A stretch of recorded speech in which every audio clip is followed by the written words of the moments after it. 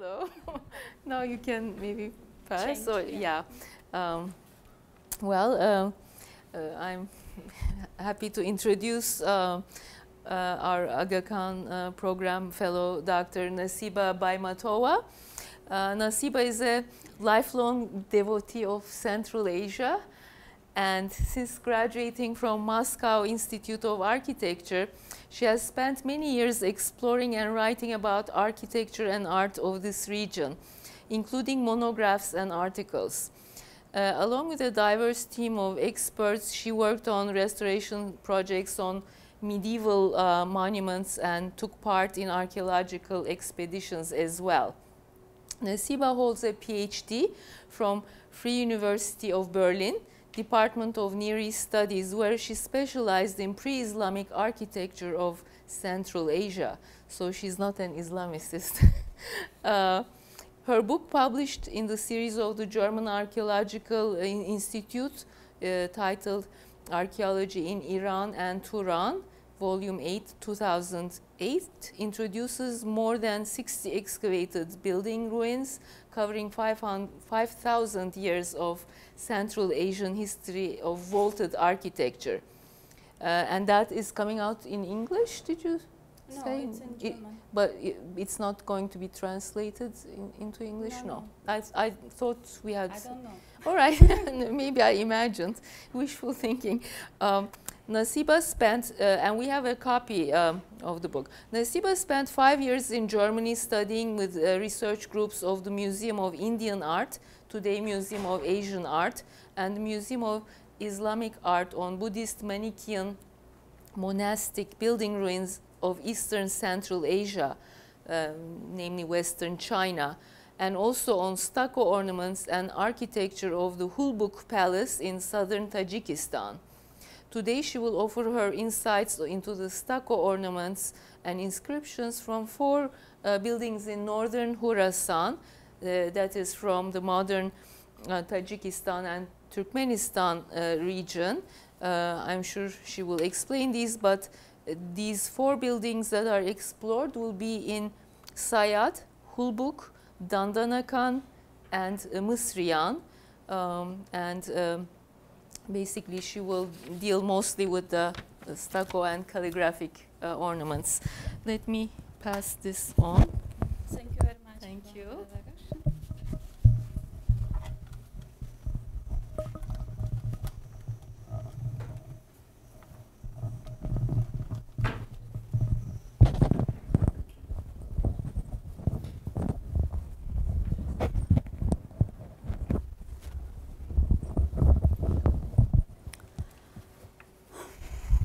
Thank you very much for introduction, for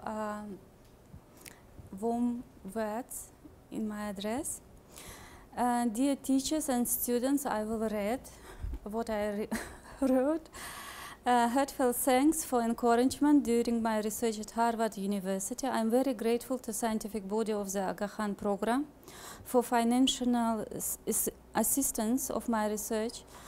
Also, many thanks to all friends from the Fine Arts and Widener Libraries and the Artus Akla Museum for assistance and providing access to data.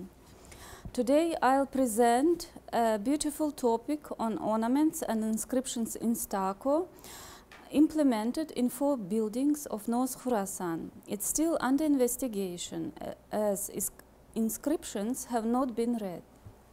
But I'll appreciate an opportunity to discuss it with you. First part introduces into the area of research. The second provides studies.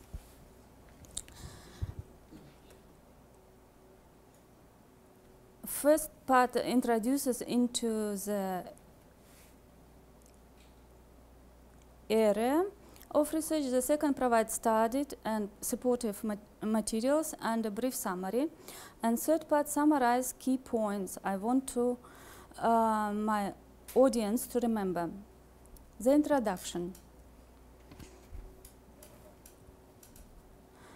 Legendary Khurasan is situated on border between the Central and Southern Asia, along a wide belt of copper dark and Hindu Kush mountains. Geographically and historically, Khurasan is an area of interchange of various artistic cultures of the Asian continent.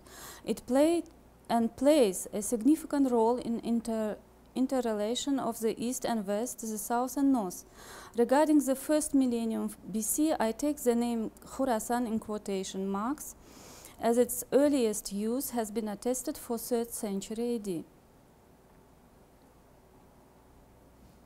Names of 4 major areas of legendary Khurasan are preserved in Bisutun and Persepolis inscriptions. The land in upper reaches of Amudarya was known as Bactria Margiana, and the plain in lower reaches Kharazmia.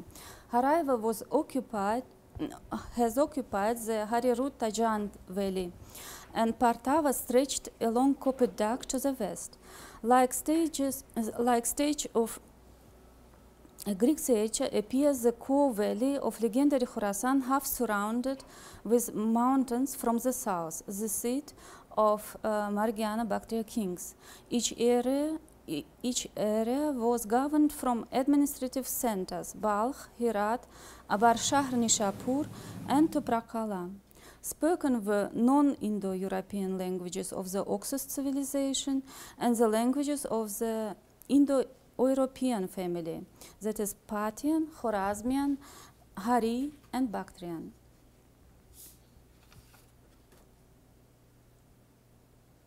Oh no, sorry.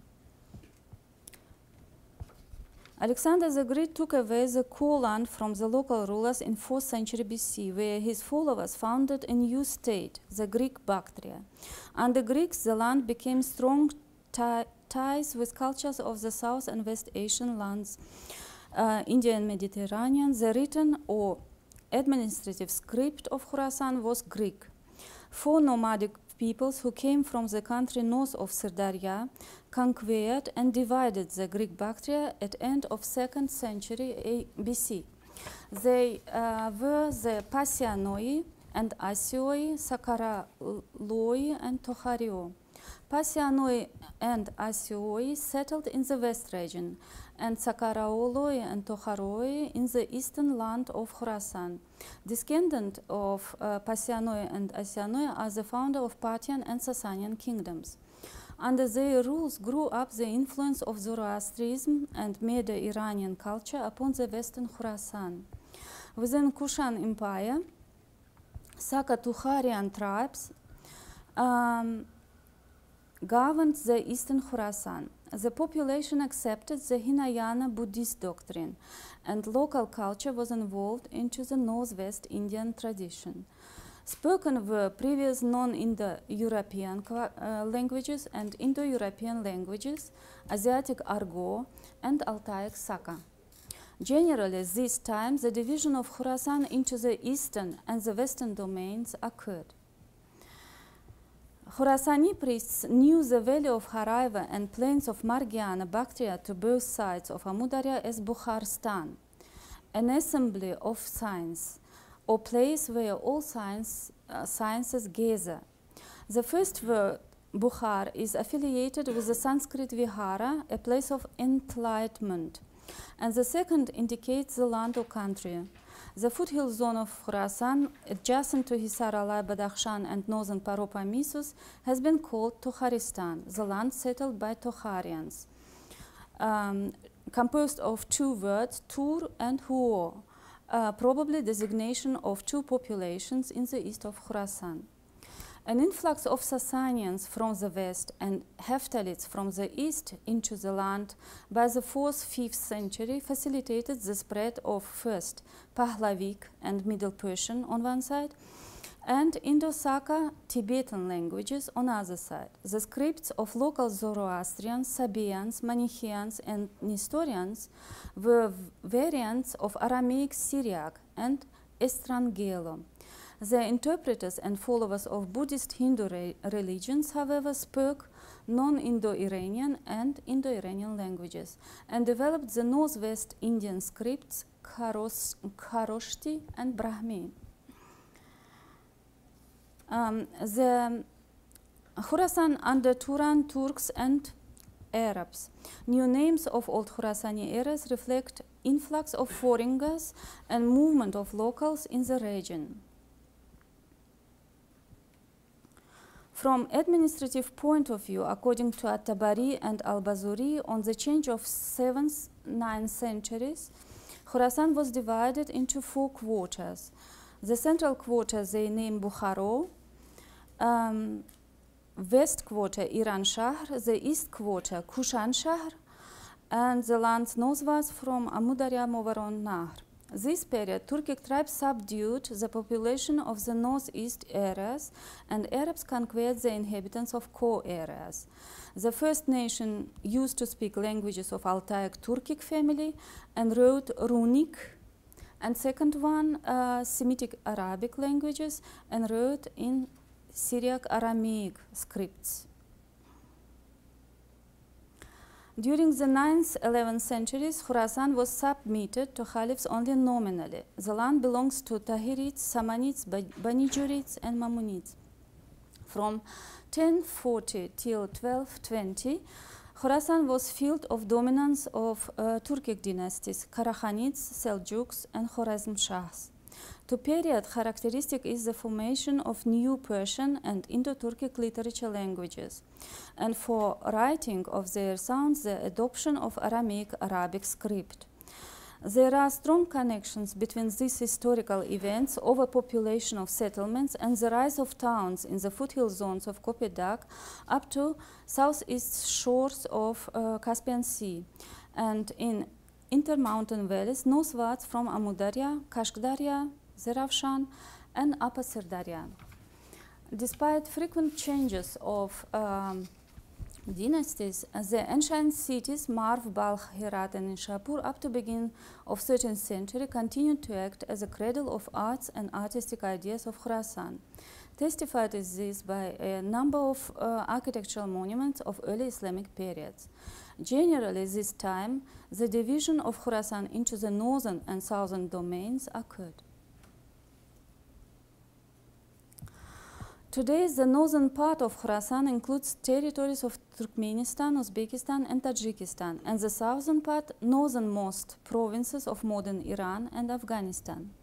Due to investigations of Soviet period, the buildings in northern Khurasan have been incomparably better explored than those located to the south.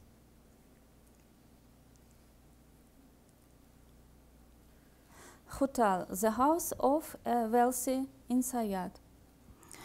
Khutal's geographical borders range over a wide area, with its core lying far into eastern marshes of Khurasan, at feet of Badakhshan mountains. Most fertile area of Khutal's lies in on northern bench of Panj River. Remains of an ancient town overbuilt by houses from a modern settlement Sayyad stretch along an irrigation canal. The researchers of the Institute of History, Ethnography and Archaeology of Tajik Academy of Sciences, Erkinoy Gulamova and Vladimir Bajutin, explored the site in 1970-76. Sergei Khmelnytsky described Sayyad buildings and published Bajutin's graphical materials in 2006. Early investigators defined the outline and urban structure of settlement. According to their data, local houses were built after a Greek-Roman model of a peristyle house. I'll consider here a small house with an inner courtyard and pool, surrounded by rooms and entered from the north. 4 round towers, characteristic to Margiana Bactria architecture, have emphasized the corners. Large halls, built in southern sections, were flanked with 2 shrines and chahartaks at their entrance. The stucco decoration of house was 2 times renewed. Ornaments of early period have no inscriptions. They belong to 5th, 6th centuries. A row of circa 80 centimeter higher pilasters with bushy capitals adorned walls of courtyard and shrines. Dense arrangement of pilasters produced an effect of a 3-lobed arcade. The lack of information what deities the house owner worshipped. Judging by form of arched openings and amount of shrines, they respected an image and sculpture of the Buddha. The patterns were geometrically constructed on the base of a square and octagon. Traces of gold and red paints are identified on all stucco fragments. Following the renovation in 7th, 8th centuries, new rooms at northern wall of courtyard appeared. 2 doors leading into shrines were built up, and new lateral doorways opened, although the threshold of southern shrine preserved its significance. An open work panel protected space under the chahortog from outside, and half columns strengthened its corners. Panels and borders depicted Indian lotuses, plating, and vine leaves.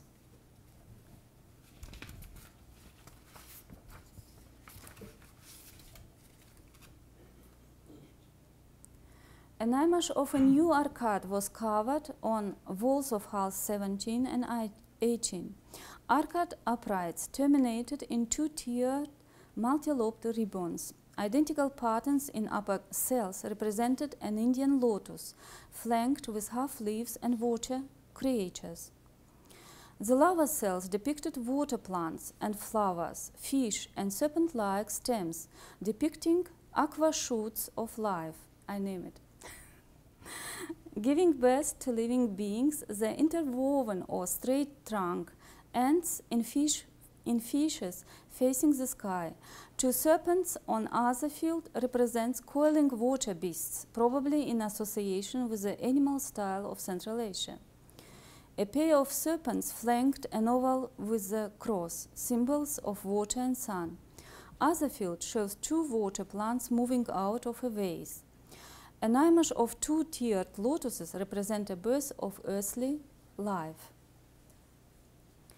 The southern shrine of building was adorned with ornaments of celestial content. Through 6-pointed star plating, visible were vegetable zoomorphic patterns. In the middle of west wall, a niche crowned with a lotus stems and half leaves stood. It opened a view onto a pool inhabited with Indian lotuses.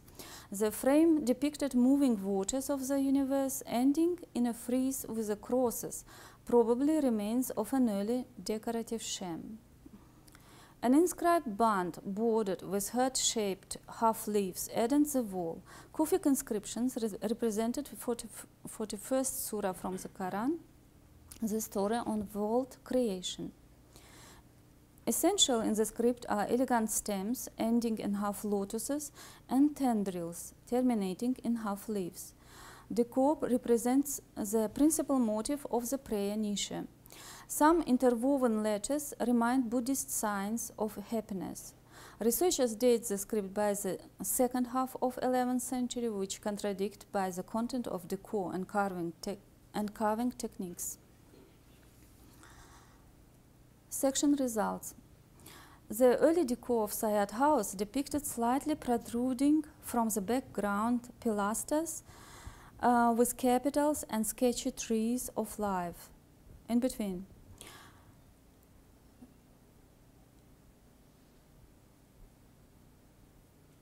Pilasters were adorned with regular patterns drafted definitely with help of a ruler and pair of compasses. Round and incised indentations served as landmarks of conceptual design. Later images are painted in bright blue. Ornaments depict the evergreen algae, is it right? I don't know, algae, lotus and first living beings. Contrasting to large-scale geometric pattern on upper layer was fine decor underneath. The early and late motifs coexisted and found implications in stuccos of later buildings, as you see in Nuh Gumbad, Yarte Gumbad, Afrasia Palace and Northern Mausoleum in Uzgand.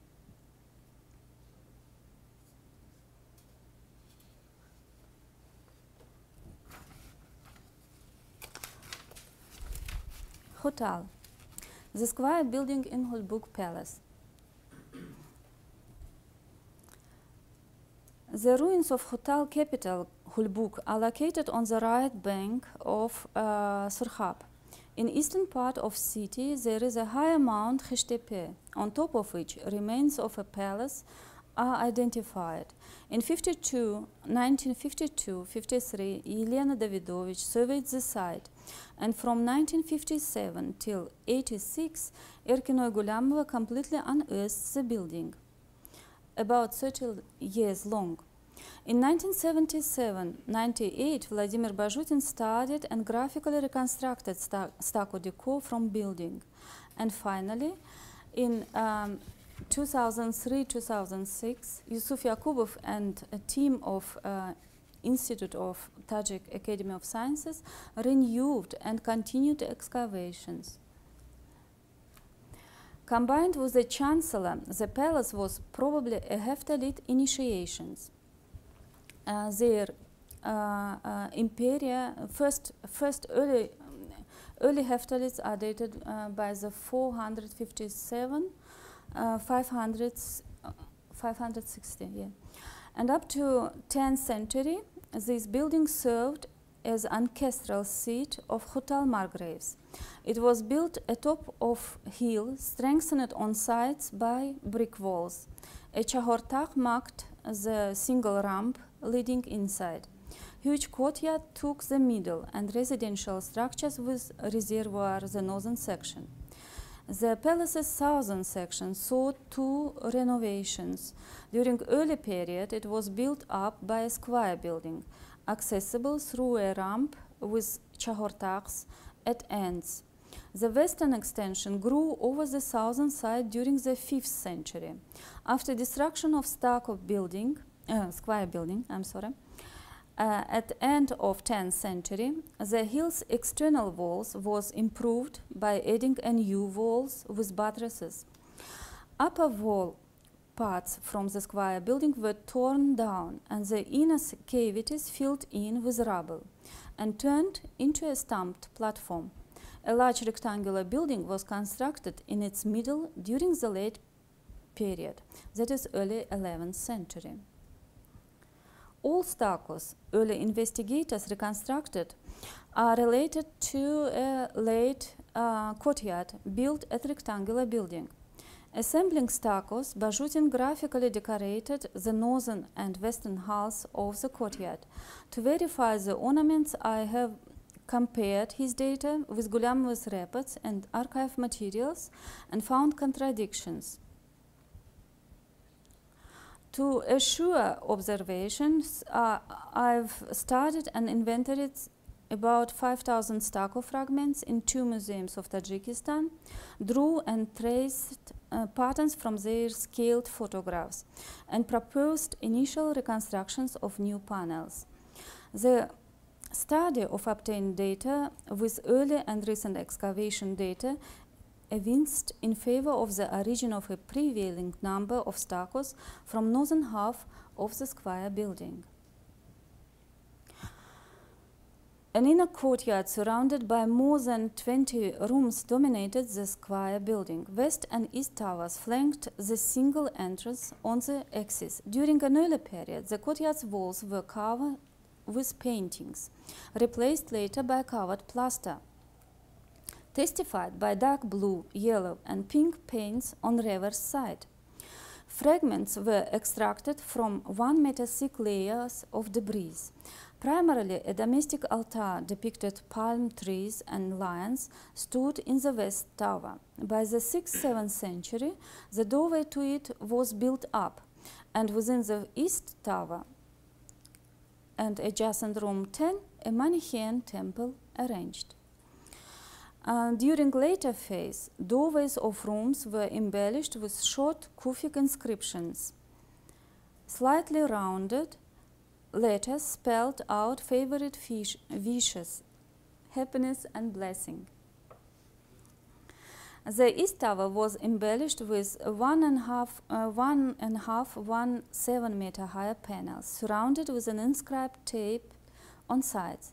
Location of first 5 verses is identified at middle west panel of Hall 17, and the closing verses appear in room 17-1 northwest corner. circular arrangement of inscriptions represented 3 stories. Circular arranged inscriptions represented 3 stories. I'm sorry. The first one narrated verses from 7 sleepers, persecuted fleeing young men who took refuge in a cave. The second described Kalim Allah, the prophet Moses, and the third one spelled out from right house ruler Zulqarnain, 2-horned one, that is Alexander the Great. Whole book inscriptions were devoted to pre-Islamic events and heroes. They constituted an oldest part of 18th surah known as Al-Kahf, the cave, by length 110-111 ayahs, included into the Quran in 615-620. The newer part on propagation of Prophet Muhammad in Mecca evidently was inserted into surah in early Islamic period. Linguists identified 3 to 4 writing principles, 26 lexical units, and the ratio of letters height to wide equal to 107. Low letters are enlarged and higher stems be-parted. The core consisted of pearls, drop, and ribbon-like figures. Dating of inscriptions by first half of 11th century is based on Gulamova's dating of coin funds. Direct connection of inscriptions to ornament allows us, however, to propose 6th, 7th centuries. 3 panels depicting a large drop-like figures, cypresses and 3-lobed lotuses, rings with 5-petal lotus, adorned the west wall of Hall 17. 3 other panels depicted tree of life and bush sprouting from a vase constituted decoration on the east wall. A northern frame was embellished with waves and a pair of heavenly bodies. Its vault was decorated with a archivolt depicting an elegant scallop. Covered decor on tympanum consisted of 2 plated roundels, probably symbols of sun and moon. On the rear wall of room 17-1 were arranged 3 panels, and on lateral walls pair of panels depicting a 3-lobed arc, tree of life, and 3 rising from a vase. The central panel represented a Kufic inscription arranged in 2 lines. It's concluded with the word Allah covered vertical across the panel. The inscription in lower half of panel was written in large italic, while in central and upper partition forms rectilinear symmetric weaving. 2 identical fields depicting endless knots flanked the middle panel. They showed a plating with 2 celestial water waves, embellished with thin stems and medallions. Section results. The thickness of square buildings' modeled relief varied from 2 to 12 cm. A basic component in all motifs was a curved line depicting spirals, S-shaped curls and platings. Waves from water of the universe, united celestial bodies, stars, plants, animated leaves and whirls into an integral system. A pair of wavy ribbons was a pictorial representation of 2 separated celestial male and underground female water streams, symbolizing the source of life. Central to these side streams was a standing figure in the nimbus of glory. The significance of his message was conveyed by elegant style of Kufic letters. The principal word, Allah, was written horizontally and secondary words set in an upright position underneath. In style of inscription around stucco panels prevailed linearity. In some cases, letters were covered in a diagonal arrangement. Their height varied from 7.4 to 8.2 cm. Now, famous Dandan Khan. Marve Shahijan, Dandanakan. Remains of many settlements, wells and ice houses, and isolated structures dot an ancient road stretching between Marvi Shahijan and town Sirachs. Marked on map are 4 major caravan stations from north to south: Göktepe, Dandankan, Chilsitan, and Ushturmagak. Ruins of Dandankan are identified at modern settlement Dashrabad by early travelers to the site, most important of who were Lesar, 1880, and Zhukovsky, 1890. A team of researchers from Turkmen filial of the Soviet Academy of Sciences explored the site partially and revealed some structures in 1942-1943. These were Zahoder, Yershov, Fedorov, and Kalashnikov. The area was mapped and surveyed by Adikov and Marushenko during the Utah-K surveys of 1953-1956. Utah-K means from Russian South Turkmen Archaeological Complex Expedition. Adikov's map localized an earlier stronghold probably built by Sassanians in 5th century.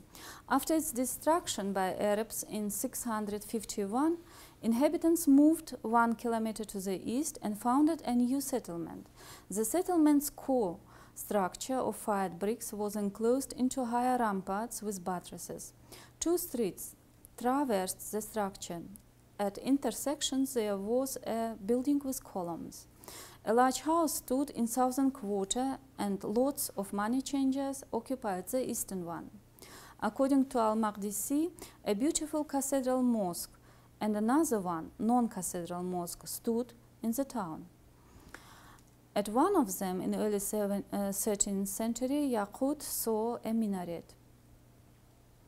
Yershov's drawings are combined and incomplete. A sketchy plan of main building shows a courtyard aligned on 3 sides with galleries and columns, 2 rows deep on the west. A photograph by him shows broken brick arches lying on courtyard's floor. On the west side, there must have been a hall, wide, circa 10.6 meters. There are discrepancies in location of Dandankan's mosques in scientific literature. They led to erroneous interpretation. Examples are plans of Khmelnytsky. He considered the building with columns as a cathedral mosque erected according to an Arab mosque model. But the location of building at the intersection, similar to Charsu, and its similarity with the early Khurasani columned buildings allows us to suppose a representative and religious function during the early period.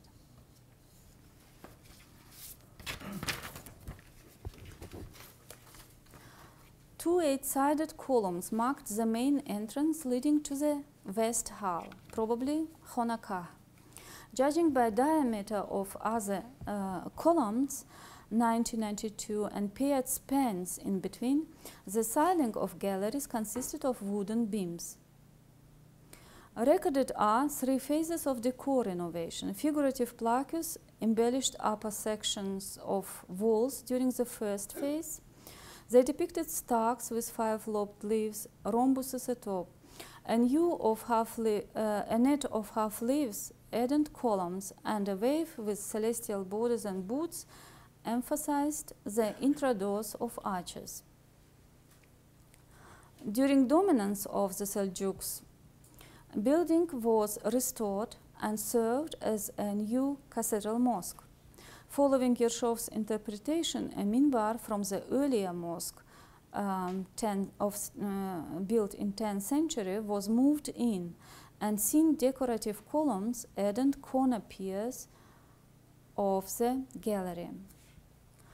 After second phase of repair, a mihrab appears set between axial columns of the courtyard. Density of patterns emphasized an architectural concept underlying the structure. 3/4 stucco columns supported an architrave and half dome.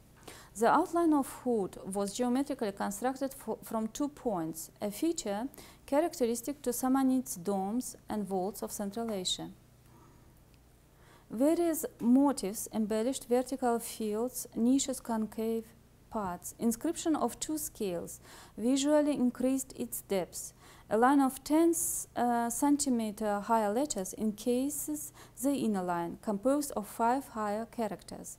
A large-scale animated plant motif governed the middle field, retaining features of a vase with a growing out lotus tree. A lot of scholarship has been done on inscriptions. Published is only the reading of script from Mihrab's half dome. It indicates, while not complete, the date of stucco carving and name of an artist. I cite 490. Part of the work of Abu Bakr ibn, December 10th, 1096, September 1st, 1106. Based on this reading, the stucco mihrab and the second phase of building renovation are dated to this time. I restored the hood inscription from different sources and very hope that Professor Roxburgh will succeed to decipher it. Lateral walls of the niche depicted 6-pointed patterns with whorls and symmetrical half-leaves. A row of cypresses with stalks and curving half-leaves embellished the lintel. Very elegant stucco columns were entirely covered with swastikas and tiny interwoven ribbons. Stocky bases on round feet remind a vase for water, locally kozagi, a vessel. They are embellished with nearly triangle leaves in open work, imitating real plants overlaid or suspending from the vase this rim. During the third phase, new stucco frame surrounded the mihrab. Curving large letters of Nasi protruded from the fine vegetative background. Explorers date the inscription to 11th, 12th century, terminating in second half of 12th century. A photograph I'm showing was retained in archive of the Sipkin. He took it from a stucco panel unearthed in ruins of Dandanakan. Panel depicted a dado with an arch and inscription band running around the top and sides, and also around column shaft. Kufic letters are of great linearity. 3 petita petals and leaves at end of stems took an intermediate position between the letters. Light stalks spiraled to both sides from axial flowers, covered in exceedingly flowery style. A whirl of petals crowned upper boots. Form of panels leaves funds no analogy in stucco decoration of the building with column. Section results. Covered freely by hand, ornaments required perfect skills and virtuosity in performance. Through 3 phases of existence, building with column retained various types of decoration. Realistic images of early vine leaves and stalks, first and second row on the screen, coexisted with the late geometric vegetative motifs, star platings, and figurative half-leaves, tree of life, and animated wheels. 4th, 5th row. Quranic inscriptions circle the medallion on the hood, are set into rectilinear lines, back wall or frame, the niche, with the mihrab. Dandankan's late decorative motifs were eliminated. Recorded are blue and red paints. The stucco decor was implemented in 1 or 2 layers of plaster. Motifs tentatively ascribed to 10th century mosque differ in style.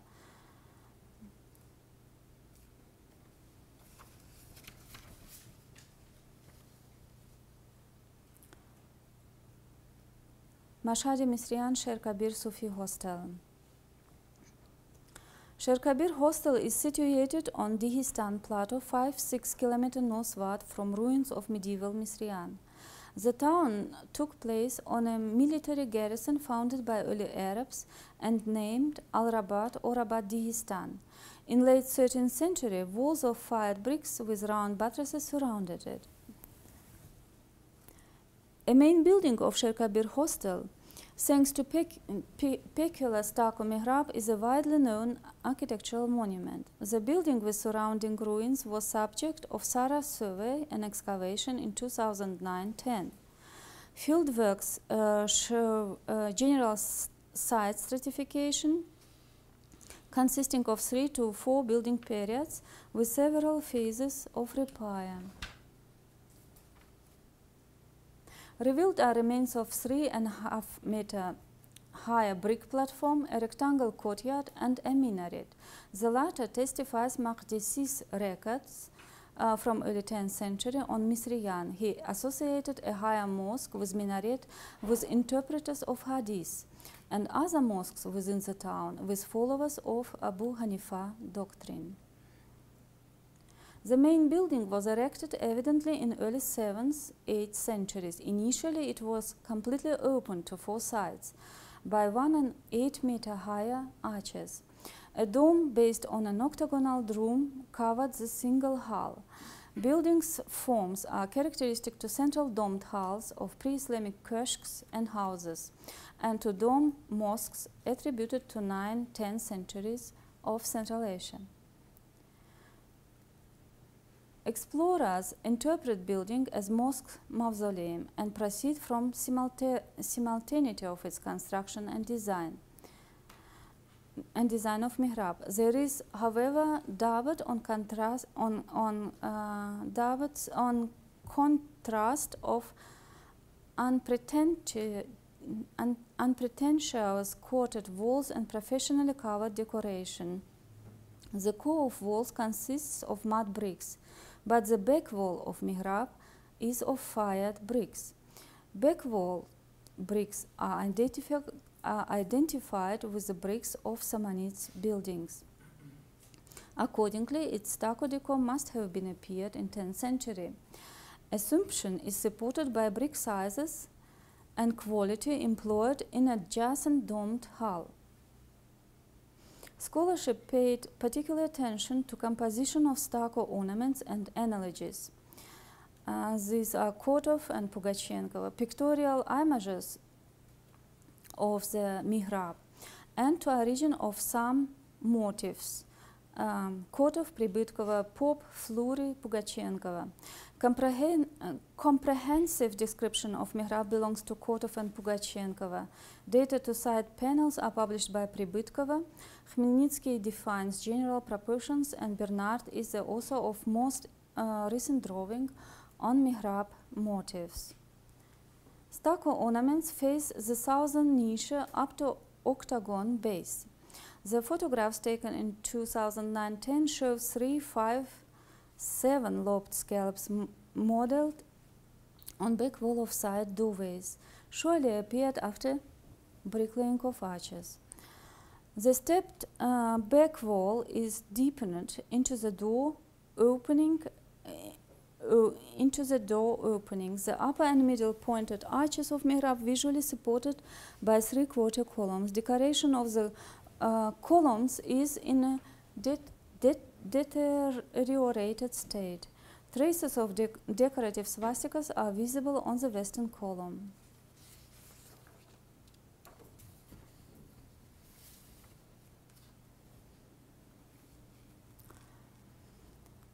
Embellished with half-round scallops, the upper arc supported a frieze with partly lost ornaments. In spandrels, there were 2 roundels densely encircled with kufi ledges. Today preserves only one. A tree of life with large coiling roots govern the tympanum. Standing figures of a human being or tree of life mark a concave frieze below. An illuminated kufi inscription underlines the whole composition. Restored from old and new photographs, partly preserved kufi inscription outlines the middle arc.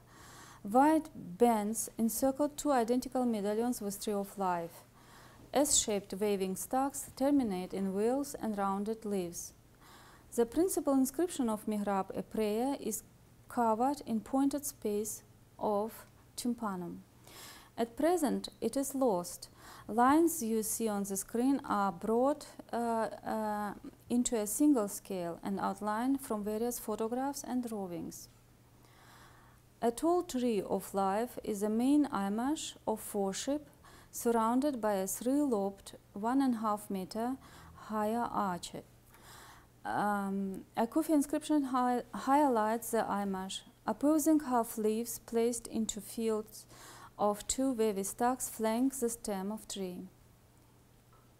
Leaves are characteristic of plain surface, notched with tiny indentations. Ornaments from Western Western pier are not easy to restore. None of existing drawings show their outline. Generally, they were covered into a niche arc and frieze above. The arc and the arch and frame of niche were inscribed, some letters still recognizable.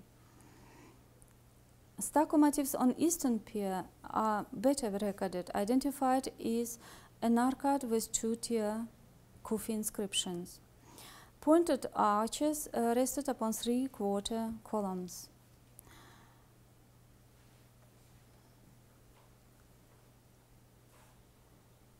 The decorative sham of Sherkabir Mihrab was employed on a later wall of fired bricks covered in 4 cm thick layer of alabaster. Relief is painted in blue and round indentations dotted in red. The conceptual design of mihrab depicts waters and first living beings. Human faces were set on plaques between half-round scallops, and standing human beings marked the frieze in highest arc. Rooted deep in seeds of the earth stands the tree of life. A corn pin replaces its foliage. Waters in the root zone are represented in large coiling, almost animated wheels.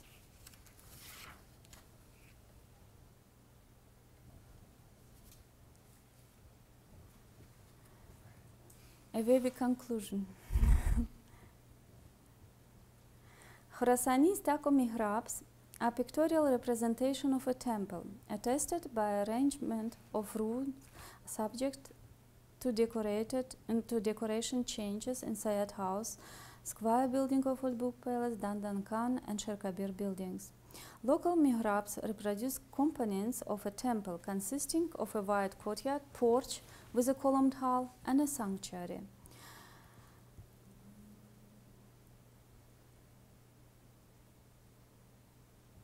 The Zoroastrian and Indo-Buddhist art preceded the spread of Manichaean art in Khurasan. Stucco decoration of Sayat House is a good example for this note. 2 shrines with chahartakhs paraphrase dualistic concept of Zoroastrian altars for worship of fire and water in the Oxus temple Takhti-Sangin, 5th century BC. The early stucco decor represents a forest. Due to close distance of trunks or pilasters, the openings in between remind 3-lobed arches. Circular depicted forest, repeated arrangement of sculptures around the courtyard of a Buddhist temple, ordered by ritual pradakshina-pata. The late stucco decor, judging from arrangement of lateral doorways and halls for gathering, was made by Manichaeans and intended for dedicated people. The artist shows an ancient legend on world creation in comprehensible and related stucco images: evergreen algae and plants, lotuses and fish-like creatures. The Meccan 41st surah on creation of world, covered in amazing Kufi letters, was supposed to highlight the content of this pictorial message. 2-parted structure of North Tower in Hulbuk building ideally suited the decorative concept of a Manichaean temple. Richly adorned sanctuary and prayer hall opened into modestly decorated courtyard. Basic decor in the hall was focused inside vertical frame. a stucco forerunner of early Islamic portals. The sun and moon, perceived by Manichaeans as vehicles or ships, were supposed to transport the soil of light into a new paradise. On lateral walls, they were surrounded by short inscriptions, the world belongs to the God, Al-Mulk Lillah, and the exclamation, O God.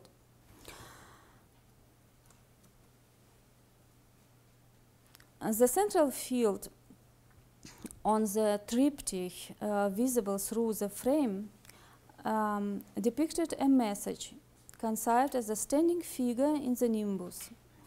Legends on 7 sleepers, Prophet Moses and Zulkarnain, surrounded the believers. They symbolized the revival of belief in God through awaking from a dream. And invited to unite the East and West. If we interpret 2 horns of Zulkarnain as the East and the West. The basic Shem, courtyard prayer hall sanctuary aligned along the axis underlines most ancient temples of the world. Well-known example, Old Egyptian temple. The doorways of which are gates leading to God in paradise. Early Islamic arched portals of Central Asia represent the same idea. A stucco mihrab depicting the gate of a domed shrine was erected in period confirmed 11th century on western side of courtyard in Dandankan. Emphasizing the longitudinal axis of an enclosed area, it was flanked with 2 posts. A heavenly body set into a half dome points to an existence of a star-filled sky. The distant world through the light on near one. The stucco decor of Sherkabir building represents an idea of oyster shell in which mihrab is a focal point. The vertical arrangement of multi-lobed arches developed, at least visually, as 3-dimensional depths in lateral niches. The molded decor must have been applied after the mihrab occurrence.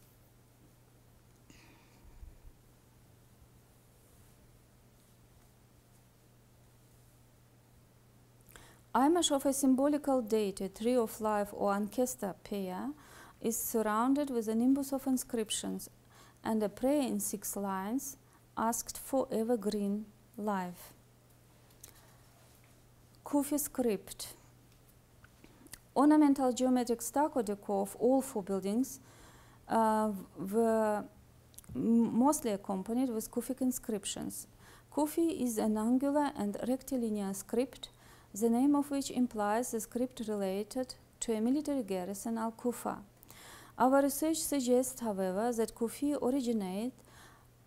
originates from the East Khurasan, and Al-Kufa is a place of its adoption. According to a place name on Euphrates River tributary, Hindiya, where Al-Kufa stood, and a name of a monastery, Dair Hind, recorded in its outskirts for period 643–750, the script was brought in by Buddhist monks, probably captives of early Arabs, who have distracted the main religious and educational centers in East Khurasan, that is Ghayur Kala, Naubahar, Fayaz Tepe, and Qara Tepe. The Eastern Kufi, implemented in Sayyad, Hulbuk, and Dandankan, was covered in 1 or 2 layers of alabaster. This principle called locally tabaka pardos. The slightly square and well-proportioned characters are set within borders.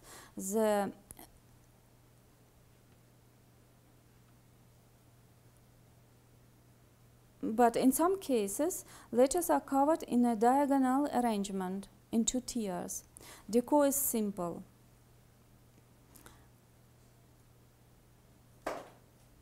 Split ends of letters depict a half lotus, clearly showing northwest Indian origin of the script. Inscriptions of Sherkabir belong to a group of Western Kufi. Letters are outlined by narrow grooves covered into 4-5 centimeters thick layers. I show you another slide showing the reliefs in section. And this principle was known as is known as a zanjira pardos. They are fine and extremely intricate, wavy and interlaced, sometimes set in an upright position, densely covered. The stems suspend from line above, or ledges are connected by subtle ribbons. Probably the word kufi is akin to Kufian, variants Kuftan, Guftan, a plural name designating natives of Sharabat and Termez area. Geographically, Kufian were the first who northwards from Amudarya accepted the Indo-Buddhist culture in the 2nd and 1st century BC. This is evidently evinced by the rectilinear form of early Kufi letters from Sayat and Hulbuk, resembling the Kharoshti and Brahmi letterings. Followers of the Ashoka style of writing. We would associate Kufi with an ancient name of Paropami's Khurasan mountains, Kof, in Arabicized form, Kof. In Tajik, there is a proverb, Pushti Köhe Kof, beyond the Mount Kof. It is testified in modern Turkmen language by Kopet Dak, first part of which akin to Kof. The first who referred to Kufi at end of the 10th century in comparison to Al-Hiri script was Ibn Nadim. The word Hiri designates natives of district Haraiva or Harirut Tajan Valley. Ancient Greeks knew the area of Kufian under the name Marginia, probably in association with the Margiana. The archaeological culture of Kufian district and Harirut Valley is oldest component in native culture of the Oxus civilization. Khurasanis compare their land with the Ostalshire and the core area with the Pearl. Principal decorative ideas governing the pre- and early Islamic stucco decor in Sayat, Hulbuk, Dandankan and Misrian buildings testify the truth of Eastern proverb. So the general statement I can read, we have learned now a lot about transitional period in the art and architecture of northern Khurasan, and may to summarize some key points. Strong statements are the following.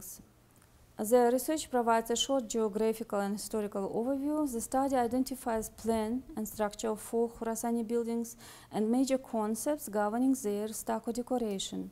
It highlights the key role of prayer niche in this building in relation to content and arrangement of ornamental and epigraphic motifs, defining chronology and phases of stucco implication. Graphical connections of stucco fragment according to patterns in relation to a chronological localization in 4 buildings shows possible arrangement of ornaments and inscriptions in their interior. Generally, it shows the nature of pre-Islamic and early Islamic stucco decor and inscriptions in the area, pursuing these 3 terms: the change of artistic modes in northern Khurasan and the formation of Islamic values on its soil, development of cultural and coexistence or homogeneity of the local art, and as a result, the rise of Islamic art. The tracing and preliminary comparative analysis of stucco inscriptions allows to identify origin of Kufi script, its local peculiarities and forms, and finally to draw a map of distribution zone. So I'm sorry. I don't know how. Perfect. 60 minutes. Thank you. I'm sure there will be many questions. Thank you for sharing this research with us and your wonderful drawings as well. Thank you for you. probably any questions. Yeah. I was wondering if there's a, I mean, visually I thought there was a relationship between the Samara style stucco ornaments from the 9th century and these ones. I was wondering if there's some sort of connection, like the migration of craftsmen or another type of relationship between these two. Yes, Herzfeld distinguishes three styles, ABC. And what connects to Khurasan is a B, stage B. Yeah. Second, it has been mentioned that probably this style has been developed or implied in Samara by natives from Khurasan who were in the 9th, 10th century. Not brought, but worked in this area, along with other schools. So I showed you only preliminary work or part of research, because I had no time to deepen myself in the concepts of research. And the drawings take too much time. So I mean, there is connections, but they are, how to say it,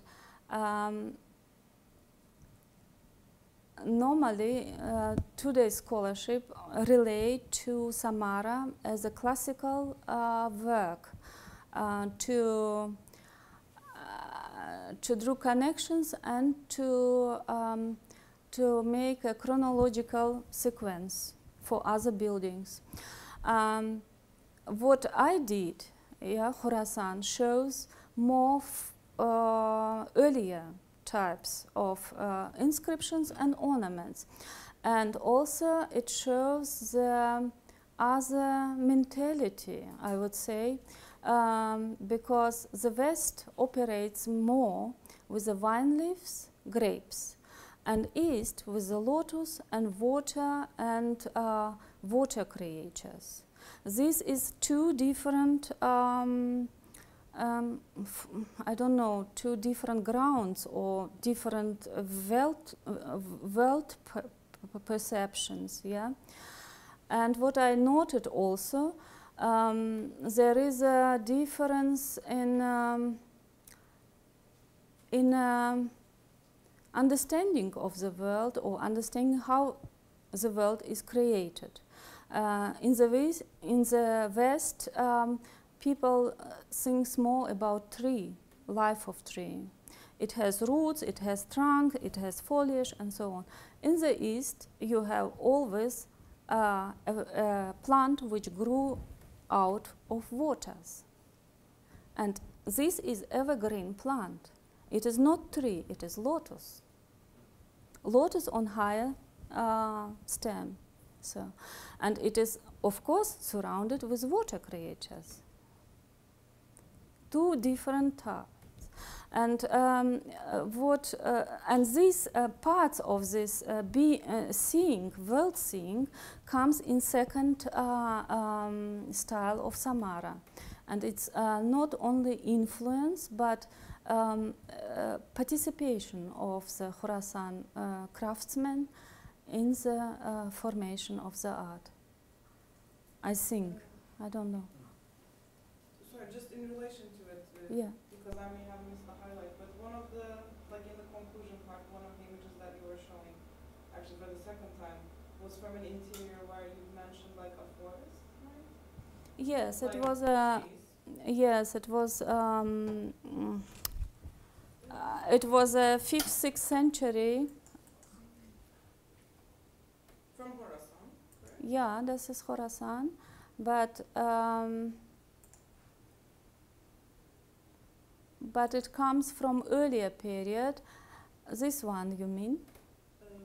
You showed more like a reconstruction, three-dimensional, with showing like was like a perspectival drawing. At the very end. This one? Yeah, like in the conclusion. That's much later. Much later. Yeah. Much later. Oh, I don't know. What do you mean? It was in your conclusion section.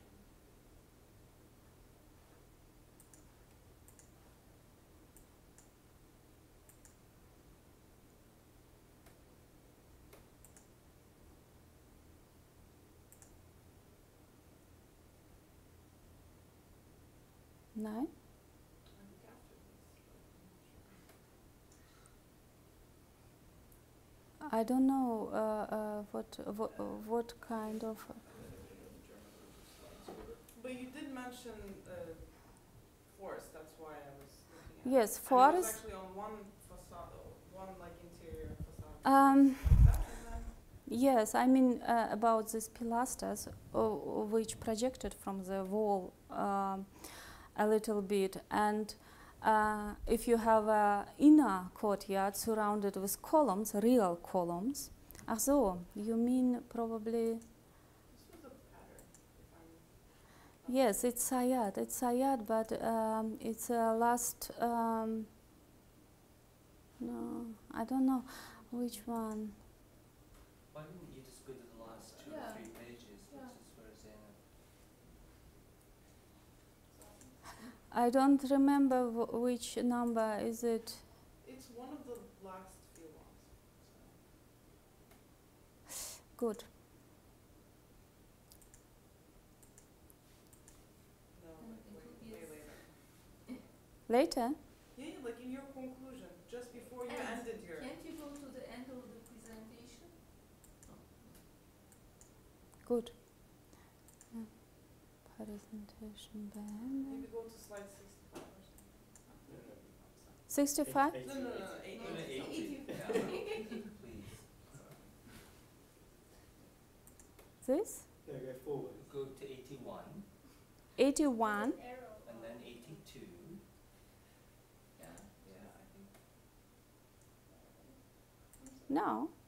There is no, I don't know. Yeah, apparently it was before this. Sorry. You speak about Sayad, because Sayad,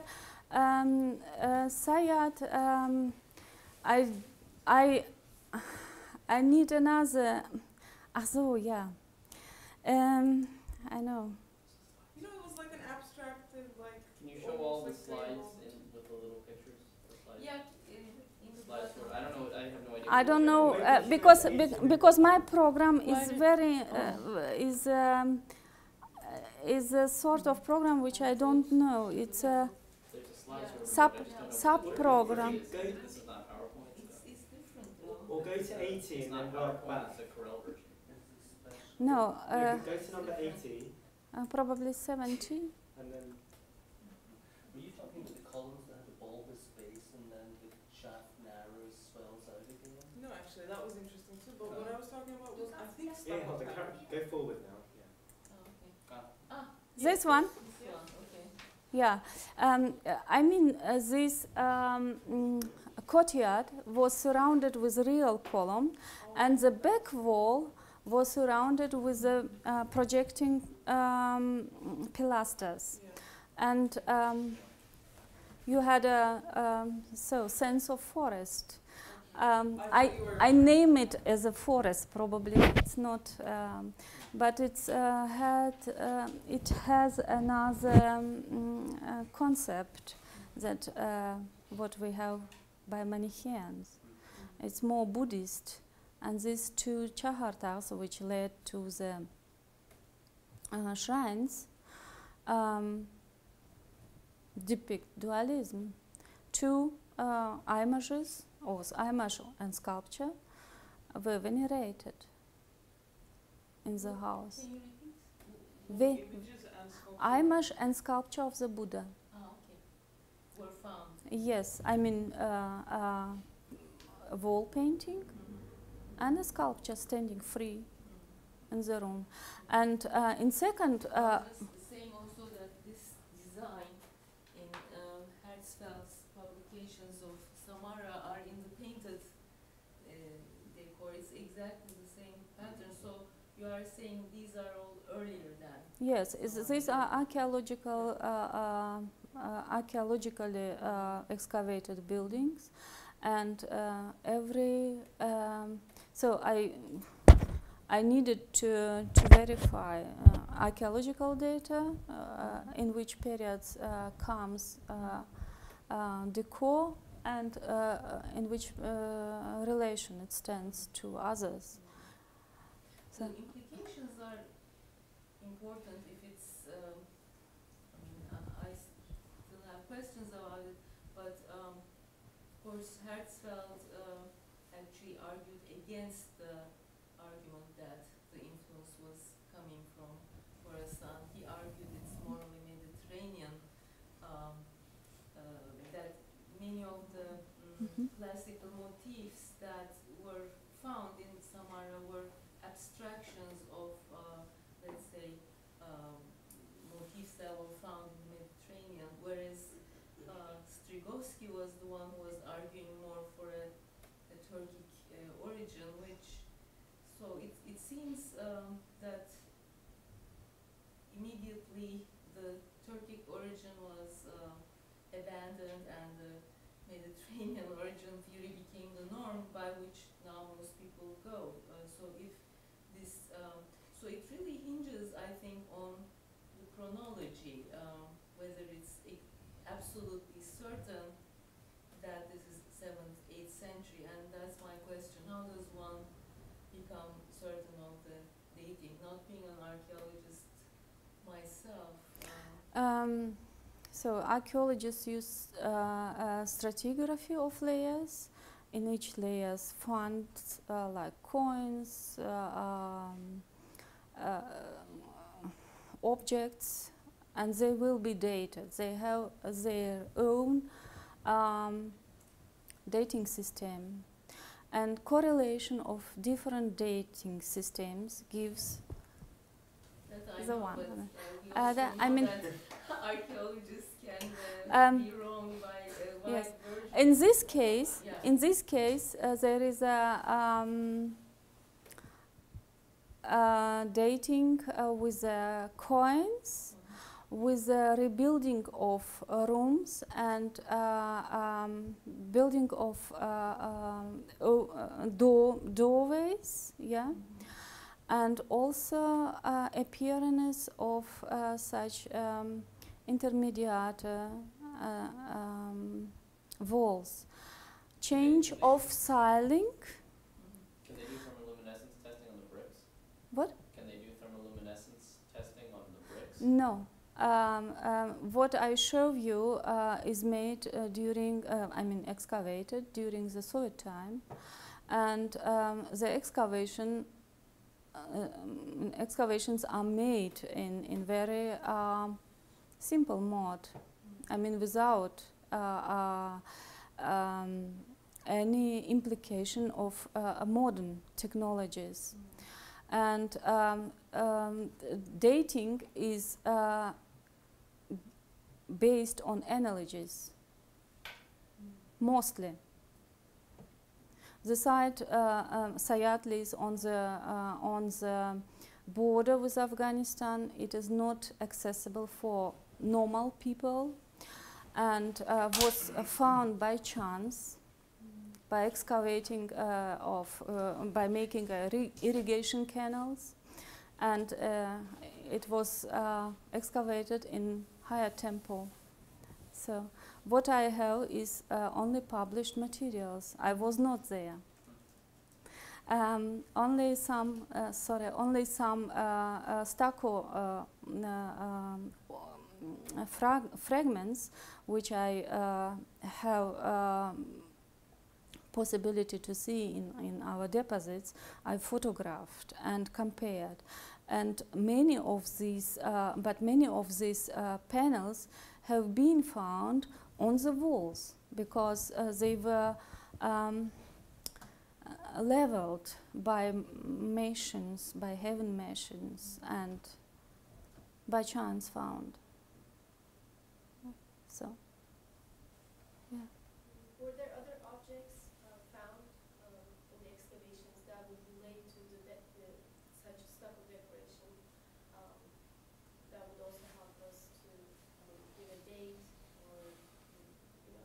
just a building and stucco decoration. I'm assuming there would be some, other than the coins, perhaps some luxury items, anything? What do you mean? Objects? Yes, Objects bronze, that would be found bronze, geschirr. I don't know how to say it. So objects for kitchen. Huh? Were they decorated in a perhaps style that would No, relate no, to this no, no.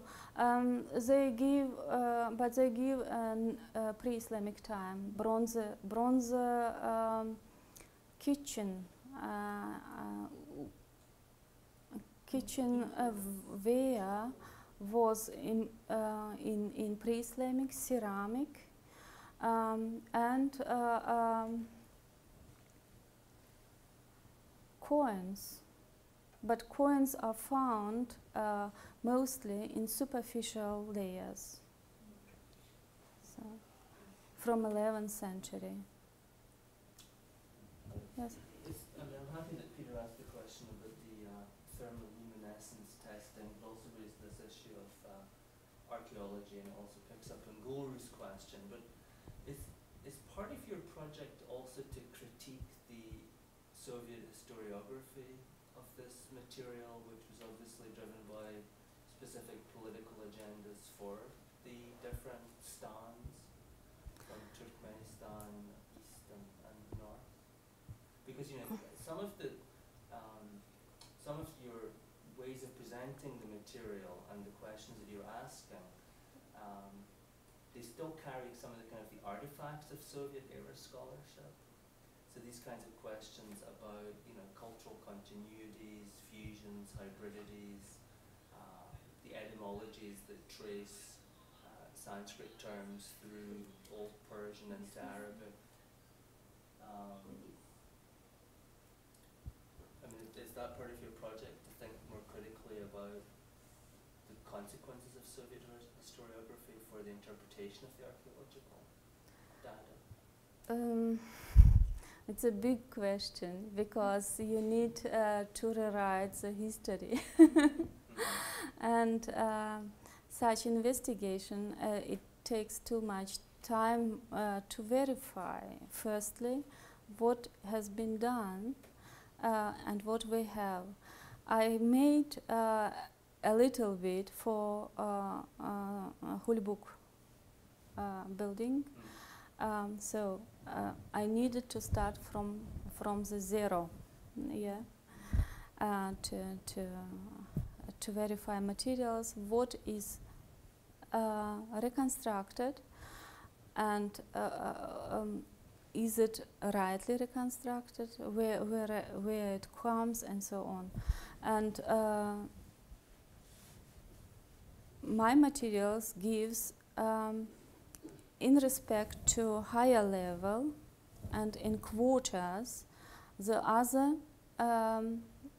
distribution of fragments, stucco fragments. What I showed you is based on the investigation. Yeah, and it was I don't know what was the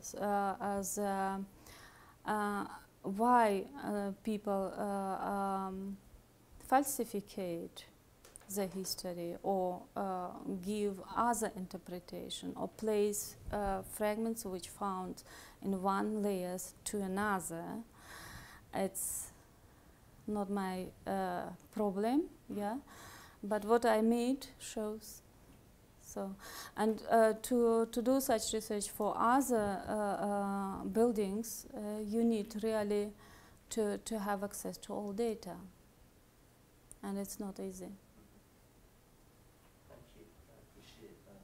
And just to follow up on the Kufi and Hiri, are you saying that Ibn al-Nadim was talking about sites in Central Asia and not in Iraq?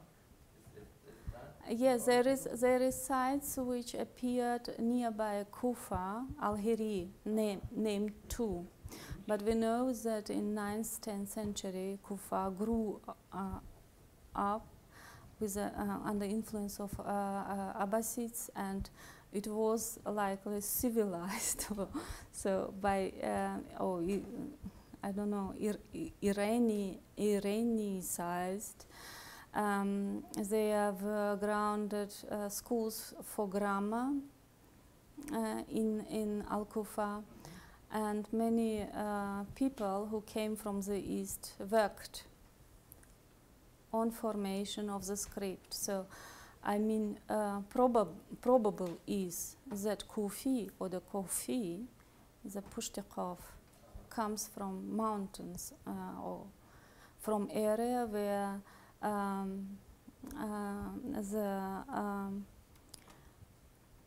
the educational and scientific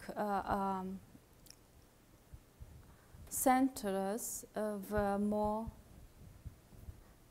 developed in that time. Burma kids are from Balkh, we know, the ministers of first caliphs. What about Kufi script before the Abbasids, though? Do you mean a particular form of Kufi script? Because I mean, you have Kufi script appearing in the Dome of the Rock before the Abbasids. What? You have Kufi script before the Abbasids in the Yes. Dome of the Rock. In the Dome of the Rock. Mm-hmm.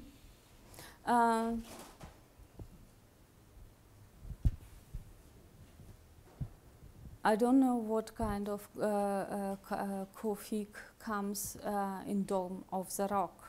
Yeah, is it West Kufi? Which kind of decor it has?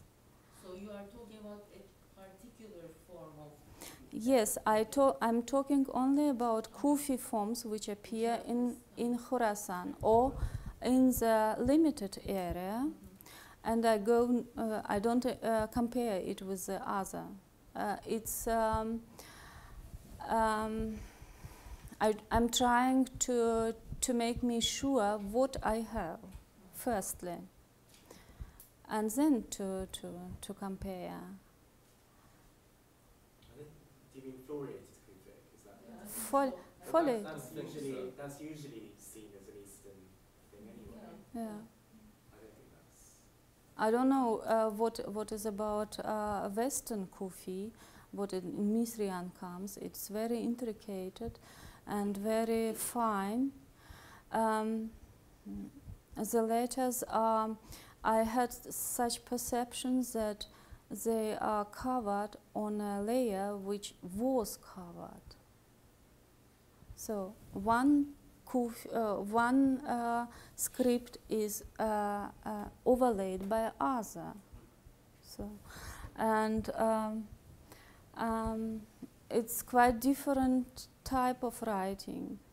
And I don't know, is it possible to compare the different style? Each master or each craftsman has its own individual style of carving. And important are, in that case, forms of leaves. What kind of leaves he uses and what kind of decor appears. We saw in the West, these are vine leaves and trefoils more. Actually, what you showed about the water forms was fascinating because that's certainly not something that one sees. So, in kiparis, Samarra cypresses. and also these lotuses, which appear more in Seljuk forms later on too, seems a bit different from the forms that, and I mean, it seems to have an afterlife in the Seljuk monuments coming all the way to Anatolia, because these lotuses, which are tulip-like, also appear in tiles where we think they are tulips, but they are actually lotuses. Lotuses have very different forms. Yeah. They are two-parted, three-parted. And for example, here I perceived this form, for example, as half lotus. this dividing of stem above, and in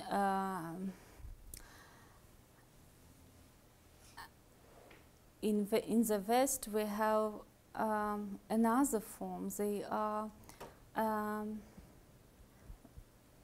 They will be thinner above, as suspended from the line, or covered by grooves. Yeah, and the letters in Hulbuk and Sayot stands freely on the background. They elevated from the background, not inside of materia. That is difference in technique, and it gives difference in carving. I mean, the West Misrian types is more characteristic for people who are trained in stone carving. Stone is hard material, and to carve it you need much more energy, and you carve it with the grooves, little grooves. You are only outline, incise, making incisors, and here you are work with layers, and the unnecessary particles will be taken away. I show here wall in section.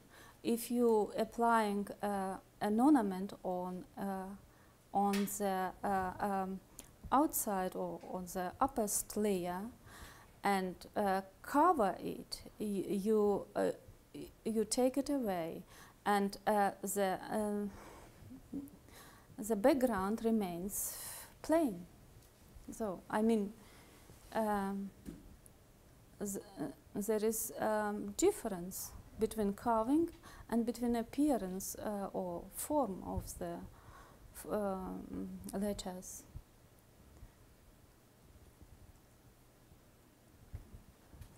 Yeah, bitte. Yeah, please. It's more from urban historian perspective what I'm going to ask about. This lotus and grapes are really interesting in the differentiation in with both places. We know that grapes are important in the other side, in the everyday lives of people, and very important. But in the lotus on the other side is more perhaps sea-based lifestyle. I don't know. We know like quite a few. Now saying these, I don't want to go to a place that can be more deterministic about geographical determinacy and so on. I don't want to do such things, but about this place from the 9th century and the 20th, we have good works made on the cotton production, and we know that it's a good time for cotton, and there also we bamboo. Also cotton. Cotton. Yeah. So we know that the urbanization has something to do in this period in Khurasan with this good weather conditions and so on. I don't know if you have something in the material to do, or the types of buildings to do with this kind of relationship. To cotton production? No, I mean with weather, the difference in weather. Is there a difference in weather in both this lotus and grape kind of things, in or in the types of climate? The effect of climate. Can you read the effect of climate anyhow? Then you mean? I understand. Influence of climate on the appearance of building types and decor. Yeah? I don't know. It's very difficult. It's I tried in my book to find correlation between climate change in Central Asia and the types of walls implemented throughout 5,000 years. And there is some, we can generally say, for example, 2,000 years long in Khurasan was very hot, and they had to use building materials from clay. Yeah, they had no, or it was very expensive to use wood. Yeah, in other period, it was more humid, and they used more balcony ceiling or beam ceiling. Yeah. But in relation to decor, it's difficult to say. I would make connections between forecommon, how to say it, between extraction place of materials like alabaster, yeah, clay, good clay, for carving, yeah. They appear not everywhere in Central Asia, but in special places, for example, in foothill zones. Yeah, Bactria is a very archaeologically and historically famous for its limestones, different limestones, and marbles, and simple stones, white stones, and also schiefer. So we see an implication of stone in the art also only by Buddhists. And the use of stone only as base of columns. But generally, the tradition is more brick tradition, or the brick architecture in brick. Because of climate, because of very continental, hot continental difference between day and night, and between winter and summer time. It's not because of expensive or economy, but because of climate. We have it's much better to live in the clay house, in brick house, than in stone house. So. If I may, as regards motifs, I think it's more to do with the religions that were there before Islam. I mean, Buddhism is all about the lotus, and the vine has been shown as this really the quintessential, the core imagery from all the way from Solomon's temple and to Christianity and very early Islam, if you want, then with Islam changes afterwards. I would argue, but I think that's more to do with Yes, the local imagery of the imagined world, or the world of the afterlife, of the way fertility is imagined. So I think you made a very good point there about the pre-Islamic roots of certain motifs.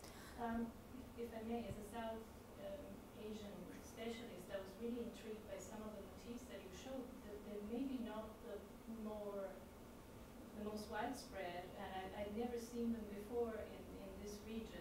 The swirling motifs with lots of leaves. I don't know if those are the ones that you call algae, the less structured ones. And they really, really closely resemble the very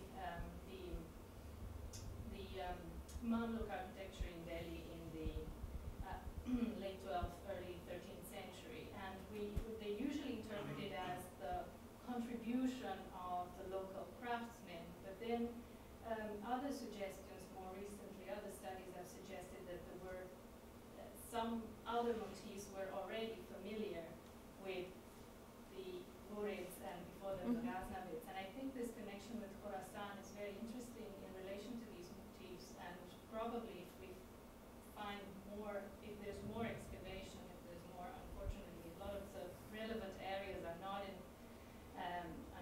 the most peaceful. I'm thinking more of present-day Afghanistan, if you want, but there will probably be surprises here common shared language. I mean, what I mean is the Hurrids probably, and the Ghaznavids before them, already had these motifs. They already found them familiar. It was these motifs that circulated much earlier, but they had continued in use after the Islamic conquest. And that is extremely fascinating for me, also because I work on a different period, so I don't think I'll ever make a contribution in this, on this period of Islamic art history. But I see these same connections in my period, the 16th and 15th, 16th century, with Central Asia. And I think the reason we've not seen this before so much is to a large extent because scholarship in Russian has not been available to those that wrote the books that everybody read. And so that's why your work is so precious. And I hope to see more of this published in a lot of the languages that are more accessible to us. Thank you. Many ornaments which I show you from with the stems or underwater plants, they are coming in ornamentic of Turkmens, Soviet Turkmens, or I don't know, Khurasan Turkmens. They are using they use these motifs in carpets and in all things which will be produced by hand. These motifs are immortal. They will be interpreted otherwise, but they remain, and people who use them, they don't know the meaning. They know them as something other. For example, murghak, they say for serpents, they say murghak, or some sun is something other, or they see other things. Horses, birds. Everyone can imagine what he sees, but I mean, we need to have a complex connection to all other things in the building. And the spread of Manichaeism was after the 3rd century in Central Asia. So there is a direct connections between the Manichaeization of society and growth of such art. Well, I think with this note we will end this inspiring lecture, and there will be more discussion, I'm sure. I'm sorry about that so little connection to real Islamic art. It's even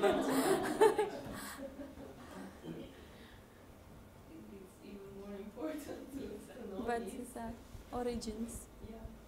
So, Thank you. thank you.